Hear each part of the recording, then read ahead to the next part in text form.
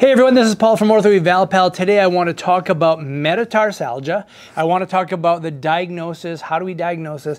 I want to talk about some of the causes, and I also want to discuss the treatment. Okay, so some simple treatment tips that you can do at home. Now this is something that we treat an awful lot in the clinic in physical therapy. I am a physical therapist, I have been for over 32 years, and it's something that we see a lot of. So I can really give you some pointers and some pearls on what is really helpful at first. And if it doesn't get better with what I tell you today, then you should seek out the advice of maybe an orthopedic specialist or maybe a podiatrist who can help you along. And even physical therapy can help with a lot of these foot and ankle problems. But so what is metatarsalgia? Well, it's kind of a junk term for pain around the ball of the foot right in this area. So we're just going to kind of show you where the joint is, and Michael's a little ticklish, so he's going to have a tough time with this. But this is where the metatarsal phalangeal joint is. Okay, so there's a joint here, and basically when we bring the toes back, it really sticks out quite a bit right there, and that can be quite painful. So a couple things that can happen. Number one, you can have arthritis in these joints, and when you have metatarsalgia, the most common area to have that is right in this area right here, the second, third, and fourth heads. So arthritis or inflammation in that area, maybe you've increased your walking or running mileage, that can cause some trauma to that area and get really inflamed. Your foot, you can have Morton's neuroma, so between these bones there's a little nerve that comes up and through here, and that can cause pain around this area in the ball of your foot. You can have a loss of the fat pad under here. There's a little bit of fat under here, and when that gets a little thinner, you can end up with more trauma to that area. And the other thing that you could see here is maybe a little stress fracture that can, you might have a little break in that bone next to the joint, and that can cause you some pain right there. So what are some of the causes of pain in the ball of the foot or metatarsalgia? Well, the number one cause is a tight calf over here, all right? So it is very well documented and studied that if the calf is tight, it is pulling the heel this way. The plantar fascia is pulling the heel this way. This is much more powerful than this is down here. So therefore, when he's walking and he steps off, if the foot and ankle doesn't go back 20 to 25 degrees, then he's going to put a significant amount of pressure over this part of his foot. So there's a direct correlation between tightness here and an excessive amount of pressure here. The other reason somebody could have this is, like I said earlier, overuse. Okay, so increased mileage, or maybe you're standing on your feet a lot more. Maybe you're wearing high heels more than you typically would, and that puts a lot more pressure in this area. Then trauma is another reason why somebody could have discomfort in this area. So a lot of people use their foot as a sledgehammer or a hammer, and they kick things with it. So kicking a brick or a piece of wood with this part of the foot could cause an irritation. The other thing that can happen is you can tear some of the fibrous tissues that help to hold these metatarsals together, and that is called the plantar plate. And if you tear that, you'll typically have some pain in here and a separation of the toes like this. Okay, and I have a video on that. All you have to do is Google Paul Marquis and V-toes, and I talk about that.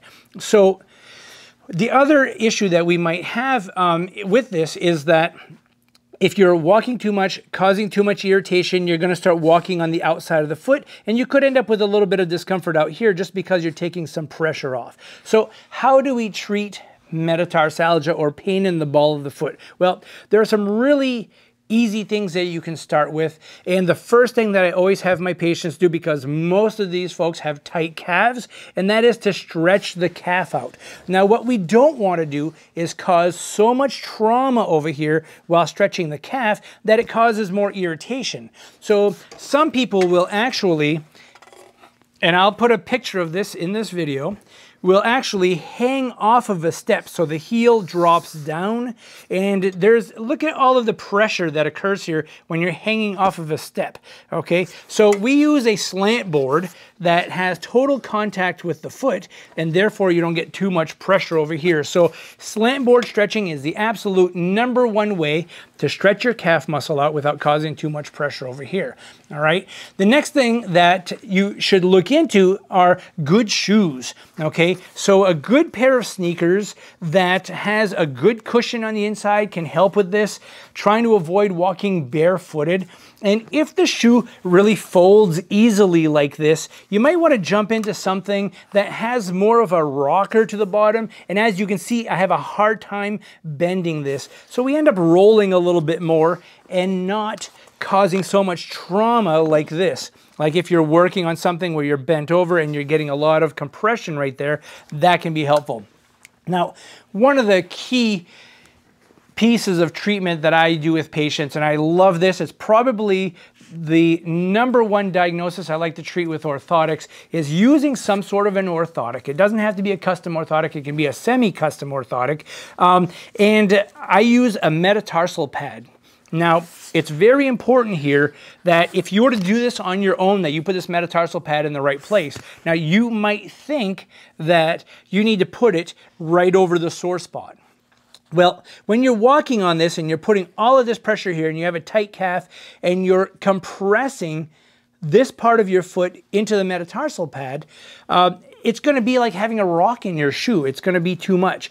What you want to do is you want to put it through the shaft of the bone, which goes all the way down here, and utilize this little piece here. As you can see, it's rounded, it has a little bit of thickness to it, and basically the metatarsal heads fall off of the cliff. And because this is made rounded like this, it helps to reestablish this arch part of the foot. A lot of people with metatarsalgia end up having a foot that splays like this. So the second, third, and fourth heads drop and hit the ground a lot harder. So what we want to do is we want to reestablish this arch like that, so it's more like this when you look at the toes, okay? So getting this in the right spot is key. People who do this have usually immediate relief if all they have is inflammation of those metatarsal heads. So this simply goes into the orthotic like this. We have a little bit of arch support that can also be helpful. And you can see where that lands right here. The metatarsal heads fall off the cliff. We have this nice cushiony pad here that can also increase comfort. Now, the next thing you should do is, if you're a runner or a walker, maybe decrease that mileage a little bit. Maybe get into the pool and do some swimming, or maybe start some biking. If you are a biker and you're using a clip-in type of shoe, that clip sometimes sits a little too far forward on the shoe. So take your clip and unscrew it and set it back a little bit more. So you're putting more pressure here and not so much on the ball of the foot right there. And that can also help give you a little bit of relief while you're doing your activities. So that is metatarsalgia. Those are the causes of why you have it. And a little simple, treatment regime so that you can help take care of this at home.